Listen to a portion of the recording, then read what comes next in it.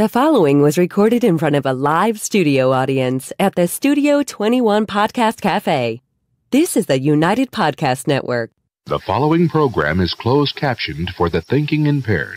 By tomorrow, I will rule the world! You think he's gone? He's not gone. That's the whole point. He's never gone! Is this some radical new therapy? You see? Well, I must have not been paying attention when you were just talking to me. Murphy's had enough. Think that you could repeat the question. He's had enough. I'm going to bed, he says. I listen more attentively. There must have been something. He's out for the day now. That wasn't quite so easy. Getting up and having me pet him. That was it. That was it for his activity for the afternoon. Exertion for the day. When you were just talking to me. Oh, boy. I must have not been paying attention. Let me see. I think next week we do a double show. I think. Oh, you think? Yeah. When will we know? I'm going to say we're probably going to know Tuesday. Okay. Wednesday the latest, I think. But everything is so up in the air right now. I'll let you know. I'm excited. Honestly, I wish I was excited. My level of excitement has just been drained out of me. Well, your health isn't helping. My health is not helping at all. It's like one step forward, 37 steps back. Yeah. It's like, Jesus Christ. Every time it looks like things are starting to look good, it's like you get hit with more bad news, just go, what the fuck? Yep.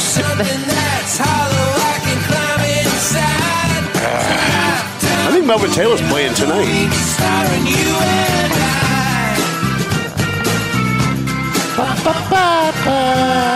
Well, he's good enough to do the Baba Buzz. There you go. All right. Yeah, you're looking good. Believe it or not, I actually feel better than I felt yesterday, which isn't saying a whole lot, but it is better than yesterday.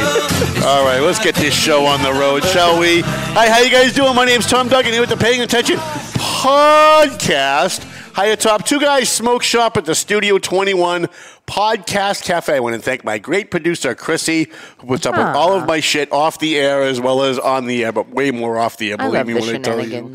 All the shenanigans that go on here. I want to thank our sponsors, Century 21, McLennan Real Estate. We've got to get Matt back in here. There's all kinds of things going on with the real estate market in the Merrimack Valley. I was looking, and we had less than a page of real estate foreclosures and sales in this edition of the Valley Patriot. It's actually getting smaller. Like I didn't think it could get this small, and it continues to shrink.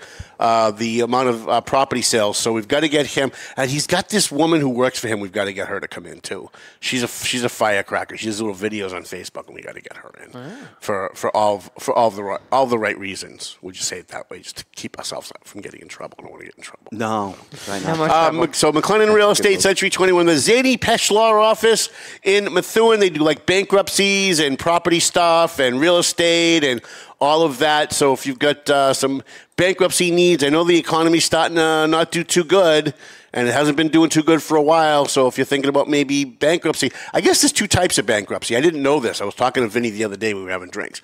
There's the type of bankruptcy where where you don't have to pay any of your debt, and your credit goes to shit for 7 years, and you just kind of climb out from underneath all of your debt.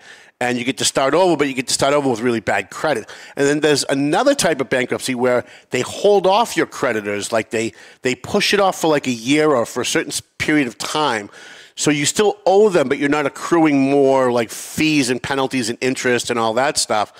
So you can kind of reorganize and then find a way to like amortize your bills. So I guess there's like Chapter 7 and Chapter 11. I'm not an expert at these, but I'm thinking of having Vinny come on some afternoon just to talk about that, because I think that would be kind of interesting to let people know about like what the differences is between the two types of bankruptcies and, you know, different ways that you can kind of consolidate your debt and all that. Marsana and Son Construction, EIS Investigation and Gun Training, Time Out Sports Bar in Haverhill. We were at Time Out Sports Bar the other night. I can't believe how busy that place gets. They've only been open like a month. And every time I go there, I actually have a hard time finding a place to sit now. And the food is very, very good. Now, I'm not a sports guy, and so they've always got like the Celtics or the Bruins or whatever they've got up there. So people go there for the games, and I don't know when the games are. So sometimes I go and I think everybody's just crowded there for whatever game is on that night, but I don't know what the games are, so I have to kind of just look it up before I go now. Tomo and Shaken Seafood, Clear Path for Veterans New England, AFC, Urgent Care, Pleasant Valley Landscaping Contractors. I don't know if you read Dave Idconsoli's post on Facebook today. Hilarious. He posted an email that he got from somebody, and then his answer and then their answer to him. Absolutely priceless. I loved it. And who did I forget? Oh, and a free shout out to JG's Ice Cream. So there is a fundraiser tonight for Lawrence Mayor Brian DePina. I know a lot of people have been saying, Tom, how come you haven't been coming to these events? Or why haven't you been, doing this stuff? I've been a little busy. So between doctor's appointments and legal appointments and lawyers and all the other stuff that's going on, I've just not. But I am going to be there tonight. I know that they asked me to introduce the mayor. I don't know that I'm going to be able to do that, only because I don't know how my breathing's going to be when I get there. And it's going to be a very crowded room, probably not with a lot of oxygen. So I think I'm going to let Milagros Dominguez, a.k.a. Derma Espada, do that. Or maybe Octavian Spanner. I know he's going to be there too. But there is a fundraiser for the mayor of Lawrence tonight, and I will post the details on that. I can't remember. They told me this morning where it is, and I just can't remember when they called me to ask me to do stuff. But I will post it on the Facebook page. What else do we have for you guys before I get to my buddy Joe Finn? So I think that's pretty much it. The Valley Patriot is on the streets. I am getting a lot of hate mail from law enforcement. A lot of my police friends are sending me hate mail because I reported on the state trooper that was stealing overtime and was sentenced last week. And listen, you're never going to find a person who's more pro-cop than I am. But I'm not pro-bad cop. I'm sorry. If you got a cop that's out there that's friggin' stealing overtime from the taxpayers, I'm sorry, that's a bad cop. I'm going to report that story 7 days a week. Listen, if a cop goes and gets a free coffee at Dunkin' Donuts, I couldn't care less. If a cop does something stupid in his off time, maybe he gets drunk at a party or something, I'm never going to write that story. Right? These guys have a hard enough time as it is. But if a cop is stealing overtime, if a cop is stealing drug money, I'm not saying that guy did that. I'm just giving you other categories now. If the guy's committing arson, if he's beating his wife, okay, that's a little different, right? And we don't want guys wearing a badge and a gun that are doing those kind of things. So please save your hate mail for me. And please stop starting your hate mail with, I know you hate cops because you're a journalist. Because you friggin' don't know anything about me if you start off an email like that, okay? Literally, you're not going to find anybody more pro-cop than I am. There's nowhere on the planet where you find somebody who loves cops as much as I do. I probably look the other way on more things going on in the city of Lawrence when I'm out there with my video camera. I turn my camera off more times than I can count. And if I was the Eagle Tribune, believe me, some of the shit that I see out there would be on the front page of the paper, and CNN would be running the video every day. So please stop with the emails about how much I hate cops, because if you knew anything about me, you'd know that's not true. All right, so to my left, to your right, we've got my good buddy Joe Finn. He ran for state representative, did a great job. I think they played a little bit around at the end there. They screwed you at the end. They got you. They did. So Joe ran for state rep, and they took a quote out of context, and they made it seem like he was saying something he wasn't saying. And because it had to do with killing babies, and because we know that the Democrats love to kill babies, it was an abortion thing, they took what you said and they made it seem like you were against abortion at any level, for any reason, at any time, that you were against all abortion. Now, that's my position. I don't know anybody who holds my position. I've yet to meet someone who is as against abortion as I am. I don't make exceptions for rape. I don't make exceptions for incest. The only time I would make an exception is the life of the mother is in direct jeopardy, like immediate jeopardy right now. She's going to die if we don't do this. And yet they went after you like crazy. They made you look like me. And I felt really bad about that because I think you would have won. I think if they had not lied, if Adrian Ramos's people had not lied about your position, you'd be the state rep right now. And so I feel really bad. So Joe and I have stayed friends since the election, and there's a couple of things coming up in North Andover, but not just in North Andover. This is coming to every community, and he's been working on this for a while, and we both have the same view of this, at least basically the same view on this. And so I thought maybe having him come in and talk about, it's called the MBTA Act, right? Do I have that right? MBTA Community Act. Community Act. Yeah. And of course, this is what state reps and state senators do. They give everything these cute little names to make it sound like it's really good, even if it's not really good. You know, I always joked that, like, if they wanted to stop black people from voting, they call it the Martin Luther King Civil Rights Voting Act. Right, because they have to name things, these cute little names, to make it sound like it's the opposite of what it is. So why don't you tell people what the MBTA Community Act is? When was it passed? And give us like the good and the bad in that, because I'm sure there's probably some good in it too, right? Yeah, yeah. If I find it, I'll tell you. All right. But it really started. It was enacted in 2021, and apparently it was in some sort of a budget bill that they passed it. And what I did is I had to go back and figure out, why are they calling it the MBTA Community Act? But it's because it has to do with multifamily housing, the building of multifamily housing. Right. And people ask me. And so when I went back, it said initially it was to provide greater access to public transportation for residents in the MBTA service area. And now what's happened is now they're using it really to try to build or zone. It's really to zone for multifamily housing in 177 communities. So you don't even need to have. And it's the suburban communities that they're targeting, right? It's not like Lawrence and Haverhill. No, no. They also have to build. Oh, so it's both. Yes, and so everybody's upset. There's a lot of people, a lot of communities upset over the state trying to dictate how the towns, how the communities grow through zoning. Right. And that's basically what it is. And so what they did is they defined each of these communities. Like if you have a rail station stop, you have to build so many more multifamily housing, as opposed to like North Andover, which is considered an adjacent community because we don't have a rail stop, but we have rail stops in Andover, Lawrence, and Haverhill. Right. And so based on that, they said, North Andover, you have to identify districts, it can be more than one in North Andover, of 50 acres, where you can zone for 1,191 units. Now, those units are determined by 10% of your housing stock in 2020. And so we have to now identify those spots in North Andover for 1,191 units. And the debate really has to be as to where these site locations are. And so I looked at the bill itself, and I also reviewed a number of presentations that were given by a guy named Ian Burns. He's an economic development program coordinator for the Merrimack Valley Planning Commission that was contracted by the town to give support, guidance, and expertise in the act. And he said three things. One, it has to do with housing only, multifamily housing only. So you're not talking about single-family homes. You're not talking about bringing in businesses, restaurants, things like that. The second thing he said is that let me just get it right. The land may already be home to multifamily housing units.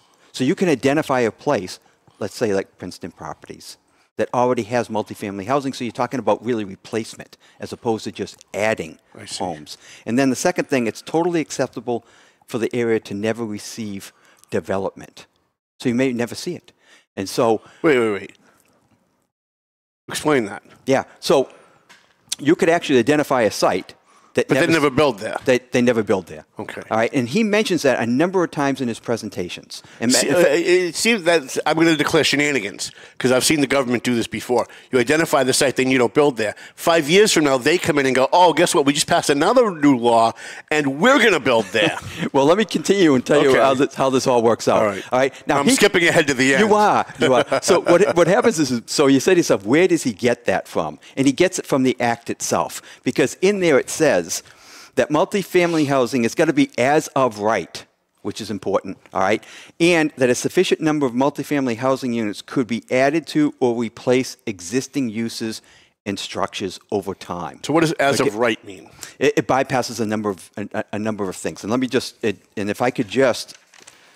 see if I can define it for you. I have it somewhere, but you can bypass certain variances, special permits, things like that you would normally need. Zoning restrictions. Right. Zoning restrictions. You normally need some elements of town meeting that you would need. So it relaxes the zoning requirements for developers to come in and build. Now, I think I know where this is going. You and I have not talked about this before. We right? have not. But I think I could see where this is going. This all has to do with illegal aliens, doesn't it? No. It's gotta.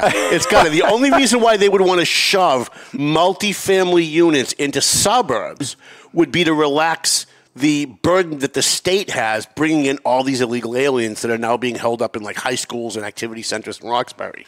Well, let me just continue on. All right, okay. So, and then we can decide what it's for. All right.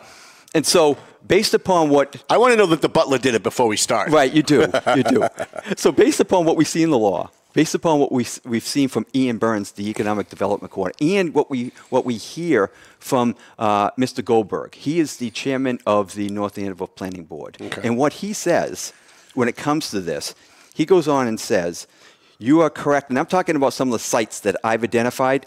You are correct in that if you do not want any housing built at all, there are better alternatives than what we have provided. And see, that's where I think the differences between myself and a number of people in North Andover that don't want more multifamily housing because it's stressing our town resources. Of course it is. There are others who want Look at the monstrosities that they've already put up that are taxing our infrastructure already. They've put up about 600 recently. It's outrageous. Right. It really is. Yeah. It's affecting our schools. It's our water. It's Sure. our sewer. It's the character of the town. It's one of the reasons why the schools are $3 million in the red right now.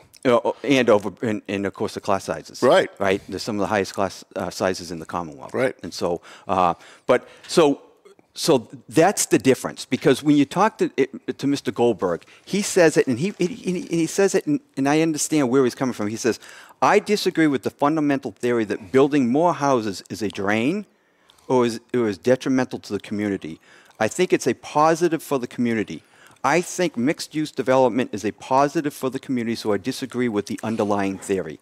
So but he's not necessarily wrong, too, right? Because, like, if I get evicted tomorrow, I live on Main Street. I love living in North Andover. But if I get evicted tomorrow, maybe my landlord sells the property to somebody, and I got to go.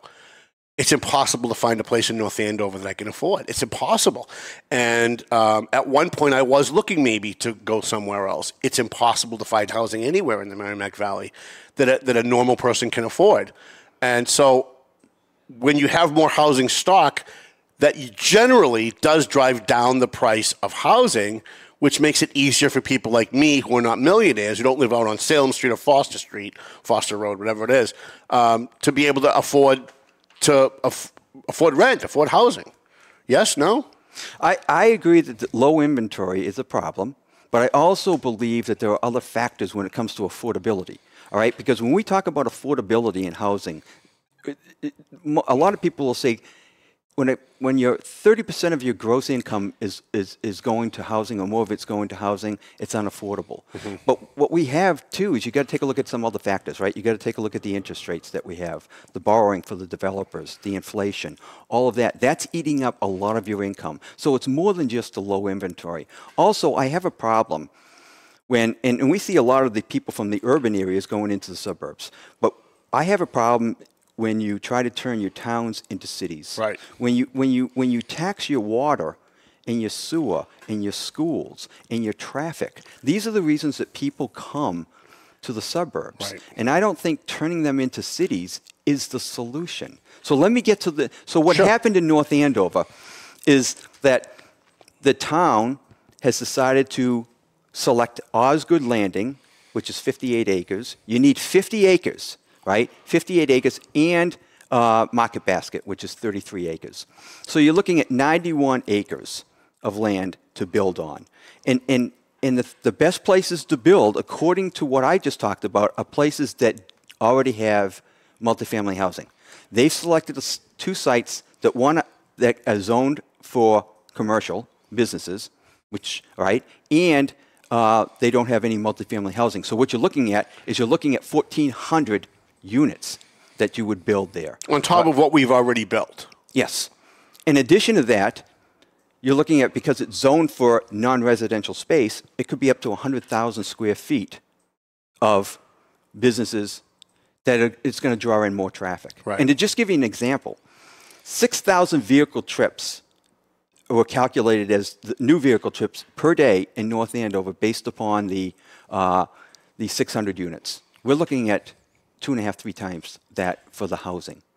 And in the schools, the schools, right, with this, because it's relaxed zoning, there's no restrictions on 3-bedroom apartments. So you're looking at now a real impact on your schools. There's an easy solution to stop this. Very easy solution to stop this. I always go the political route. You guys in North Andover, I love you guys, all you conservatives to death because I'm a conservative. But you guys want to fight the issue. I say fight the people.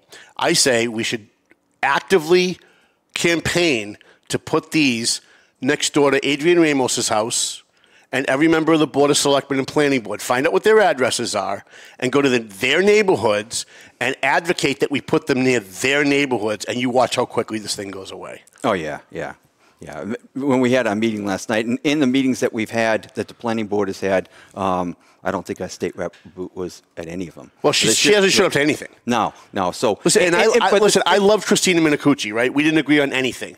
Like, she was for abortion on demand up to 3rd grade, okay? And I'm as pro-life as you can get. But we got along really well because she did her job. She showed up at events. She cared about people. She talked to people about the issues. She showed up when she was supposed to. When she gave her word, she kept it, Adrian Ramos. And Adrian Ramos just doesn't. She just doesn't. I mean, I said to, I don't want to get off on a tangent, but I said to Mark DeSalvo, I said, look, I know you recruited her. I know your people supported her. Can you recruit somebody better next time? Like, even if she's a left-wing lunatic, I don't care if we disagree on politics, but can you get somebody like another Diana DeZogli or Christina Minicucci that cared about constituent services, that took people's phone calls, that answered their freaking emails, that showed up to events like yours, whether they agreed with it or not, just to hear what the other side is saying?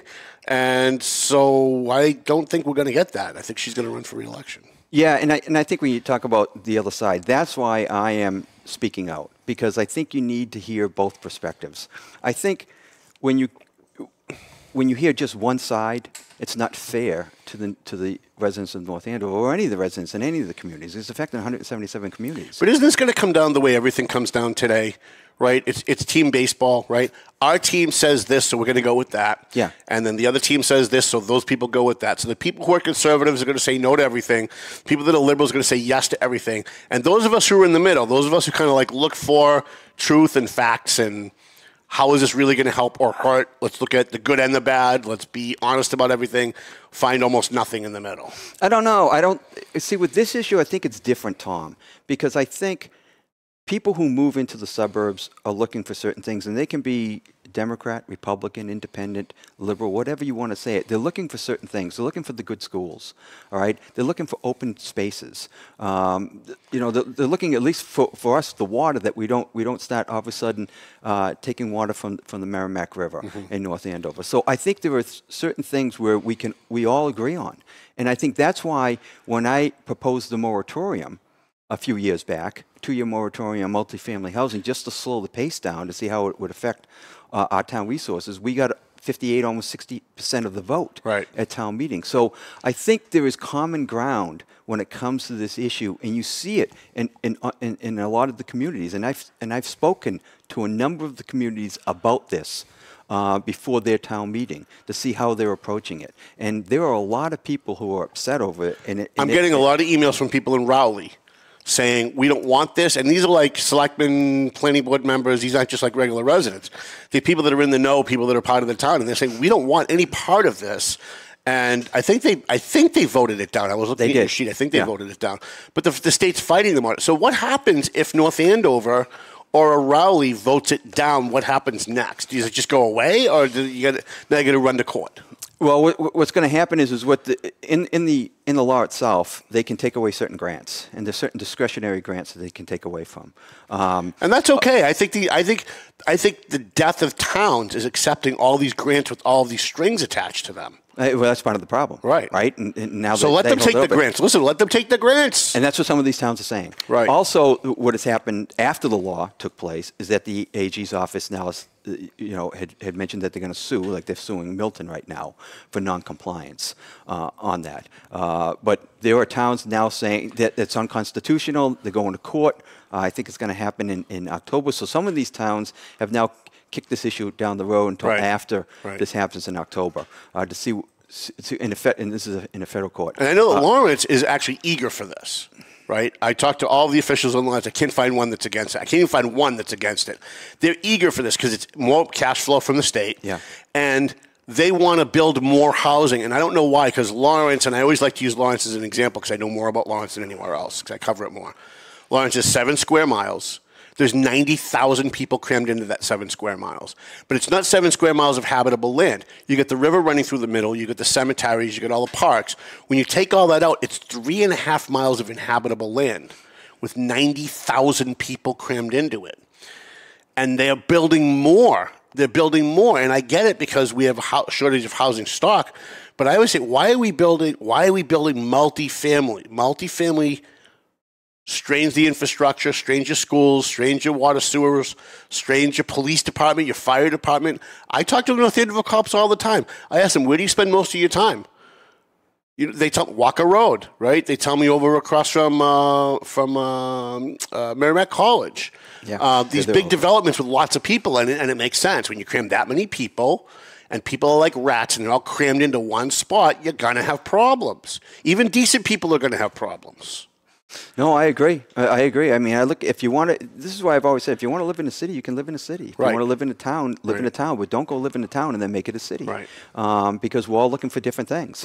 Right. And what we see now is that, in the urban areas, you see a lot of people now moving out of the urban areas and coming to the suburbs. But a lot of things, too, is that in the suburbs, they're bringing some of the amenities that you had in the urban areas. And you see that even with this mixed-use development that they're proposing. Mm-hmm. And I say, obviously, that's... I think it's great if a person can, like myself, right? I lived in Lawrence my whole life. When I was 41 years old, I could afford to move to North Andover. That was the goal. That was the goal of all my neighbors, to make enough money, work hard enough to get the hell out of here because of the crime and the problems, right? So it's great when people can go from the cities to the suburbs, but just like we say with illegal aliens that come here from countries that are oppressing them, when you get here, don't try and turn here into there because you left there for a reason, right? And that's what it seems like you're saying. I left Lawrence for a reason, and my first 6 months in North Andover, I lived on Brightwood Avenue. I couldn't sleep because there were no gunshots. There were no I'm serious. There were no gunshots. There was no drunk fights outside my window. There were no police cruisers going by every 15 minutes with their sirens going. There were no fire trucks going by every 5 minutes with their sirens going, ambulances. It took an adjustment, but boy, I love it now. Now I love it, right? And I think what you're saying is a lot of people come from the cities. They come to towns, suburbs, and they want to turn it into a city. And what does that help? You left the city for a freaking reason, right? Right. And it's interesting. I talked to someone last night when we had our organizational meeting, and that went really well. But he was funny. He comes up to me and says, I didn't vote for you. But he goes, a lot of the people that are here might not have voted for you, but they're complaining about these issues, and the people they voted for want the housing. Right. They want the development. Right. And that's exactly it. And it's and I don't know how you... I mean, Isn't it party politics, though? I think you're skirting around it. Isn't it party politics? The Democrats want this. We know why the Democrats want this. They want to flood the suburbs with liberals. They want to flood the suburbs with people who are going to vote Democrat. Right? They want to flood the suburbs with minorities that we all know are going to, in very large numbers, are going to vote Democrat. And they want to turn the suburbs that are not red, that are not blue. They want to turn them into... You look at what North Andover was. When I moved to North Andover in 2001, we had Jim Cassidy, right? We had the North Andover Taxpayers Association. We had Chuck Ormsby. We had a large number of conservative people that said, "Stop taxing us to death." And look at it now. We were 60% Republican conservative back in 2001. Now it's like 70% Democrat, and by design. It's not like it just happened that way.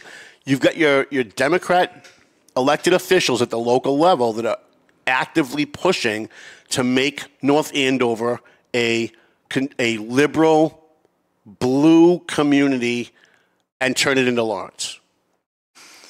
Well, I think I made him nervous by saying all of that. No, you don't, because I look at all these towns. When I went and knocked on doors, you had a lot of these towns telling me that they're turning as a Republican going knocking on doors, we're turning more Democrat than we are Republican. Right. And a lot of them talked about because of the housing. So those are what the people are telling me. Right. That's what's happening. Right. And we see it happening in all the towns. So why is everybody so afraid to say it out loud? That's my thing. Like, I go to a town meeting and I say it, and a hush comes over the room like Eve Hutton just walked in. And I'm like, well, what I'm saying isn't bad. It's just a reality. Like, this is what they're trying to do. They say this is what they're trying to do. Why can't we call it out? But it's interesting because when you talk to the people in town, all right, there are, I think, on both sides, on both parties and independents, there are a lot of people that are concerned with it. They don't want that in their towns. The problem is, I think, is that you do have people that they select and vote for that do want it. Mm-hmm. So if you look at your select boards, and you go around the towns and take a look at your select boards, and you look at your planning boards, and you look at that, those have all changed. And so you see the change there, but they're the ones, I think, that are driving it. So if you'd asked our select board, you'd probably get... Well, those are your elites. Those are your elite Democrat elected officials that suck up to the state party and are just doing what the state party wants them to do. Well, you'll get in North Andover, it's probably 4-1. Right. All right. And so... when you had your proposal, wasn't it all of the planning board, the board of selectmen, the school committee were all for the development, right? The moratorium? No, they were for the development, and your people, 60% or 50-something percent, and 58% were for the moratorium. That and the Royal Crest development. The Royal Crest development was the big proposal, right? But I'm saying, look at the disparity between the numbers of elected officials versus the number of people that were against it. Oh yeah, it's drastic. Rosemary was the only one on the select board that voted against the Royal Crest. There may have been one person on the planning board, one other person, but the everybody else was for it. And that's the difference, and this is what I'm trying. This is why I'm out there, trying to give a different perspective. You're listening to people when they give their arguments, all right, that want development. So they're not going to give the other side, as you know, the other side of the story. That's what I'm trying to do. And can we talk about who's going to be doing that development? Because that's really where the rubber meets the road, I think. Yeah, I don't know who's going to be doing the development, but... You're not sure about that? I am not, but I could tell you this. I'll give you a couple of names after the show, and then you tell me 6 months from now if I'm right. Okay. I can tell you there's probably been negotiations already when you talk about Osgood, right, and Market Basket on that we're going to build. But I think we do have those two competing interests. And I believe... Now, when you say Market Basket's already there. Yeah. So you're going to rip down Market Basket and put housing instead? Well, they're going to bulldoze the entire 75 acres at Royal Crest. Those are like how many buildings you have there, right? To build, and you're talking about 1,400, and you're talking about. But doesn't the Market Basket people own that property? They do. So you'd have to. They would have to be in negotiations. So this is just like this is just fantasy time. Then we don't own the property. We have no control over this property. It's private development. There's already a market there. There's already words, Tom. There's already a mall there. Yep. Right. And we're talking about putting housing somewhere that we don't even own. We have no control over. Right, it's just zoning. It's just zoning. But I think the problem is that first of all, as I see it, is that why do we have 91 acres that we've identified when you only need 50? You've got Osgood. Even if you just went to Osgood, and I'm not in favor of going to Osgood, all right? You've got 58 acres. You've already met. It's already in compliance. Right. They use it as one development. If you have a developer goes in there, they're going to use. There's 91 acres you're playing with right there in terms of housing. And you're talking about non-residential space. You had 75 at our last proposal, and that was going through. Right. They're going to bulldoze the whole thing. Yeah. You don't think they're going to bulldoze that one building over at Osgood in a strip mall? That would be, so that's what I fear that's going to happen. That's why I'm telling you, right next door to Adrienne Ramos's house, just identify her neighborhood and just identify that as the place, and I guarantee you it'll never happen. Because they never do it to themselves, right? Because I've been dealing with the Barry Feingolds of the world forever, right? They want all this new housing and free needle exchange programs and stuff for the homeless. They want it all in Lawrence, right? They want it all in Lawrence because it's as far away from them as they can get, right? As soon as brown people start showing up in Andover, you watch how quickly everything changes. And we've seen it year after year after year, whether it's Andover or Tewksbury or any of the other suburb areas. Those liberal Democrats, those elite liberal Democrats, they don't have to live with the consequences of the shit that they're voting for. The minute it starts hitting their neighborhood and their neighbors start complaining and their local businesses start complaining, all of a sudden it's a myth now. Now it goes away. Well, I wish that the state reps were at these meetings that were given, at the presentations, or even... She's just going to vote however her party tells her to vote. Well, she represents North Andover. No, she doesn't. She doesn't. She represents Beacon Hill. Right. Well, that may be true, but I'm just saying, She's supposed to represent the town of North Andover. Yeah, exactly. But I really believe that you need, and it can be either the state rep or the administrators in town or the select board, whoever, that you should give the residents both sides of the story. Right. And that's what I'm trying to do. And this is why I wish we had Christina Minacucci back, because at least she would listen to the other side and consider what you guys are saying. And she might even say, and I've seen her do this when she was a state rep, she'd be like, you know what, these guys have a good point. I don't agree with them on everything. And then incorporate what she does agree with some of the things that you said into like what it is that she's trying to accomplish on the other side, where there was a give and take, where it wasn't just this walled off, the Great Wall of China. The liberals are going to go here and the conservatives are going to go here, and nobody talks to each other. Yeah, and in terms of what we're talking about here, we're not telling people non-compliance. We're talking about you can comply with the law, but you don't have to go in these sites that you've identified. Right. You can go into other, as has mentioned by even the chairman of the North Andover Planning Board, says there are better options if you don't want building. So he's, so we know there are better options out there. That's what we're pursuing. That, hey, no, we're not saying don't comply. Although, let me tell you, if it came down to that, I would vote no anyway. Because I don't think the state should be dictating what happens to your towns.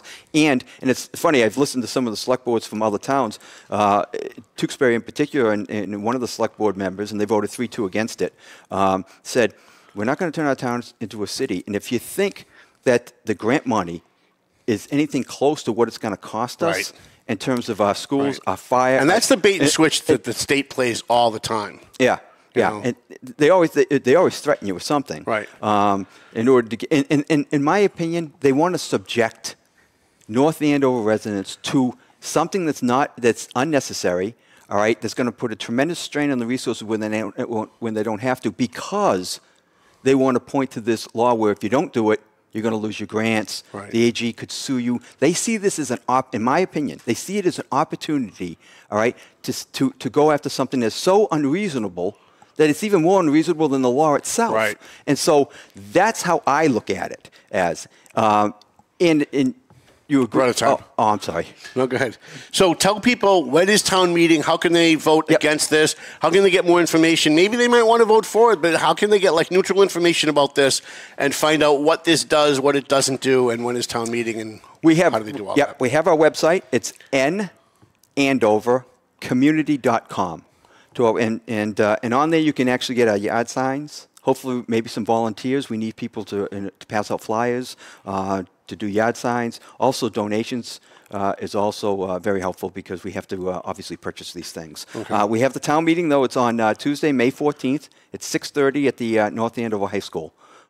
So please come by, vote no. Vote no on what? Do we know what item number it is? I don't know what article it is. I should know that, but it's probably on the town website, though. I'm sure by now, right? Have yes. they released the warrant? Yes, they've released the warrant. I don't know. I haven't been on that website. Okay, all right. Joe Finn, he is a community activist in North Andover. He was here during the last election, and boy, we thought you had it wrapped up, man. We thought you had it won, and then all that political shenanigans went on, and they stole it right out from underneath you. But at least they stole it legally this time, right? Right. Not like Lenny Mirror, where they stole it illegally. I want to thank our sponsors, McLennan Real Estate, Century 21, the free shout out to JG's Ice Cream. We love the Jafrida brothers. They do so much for the community.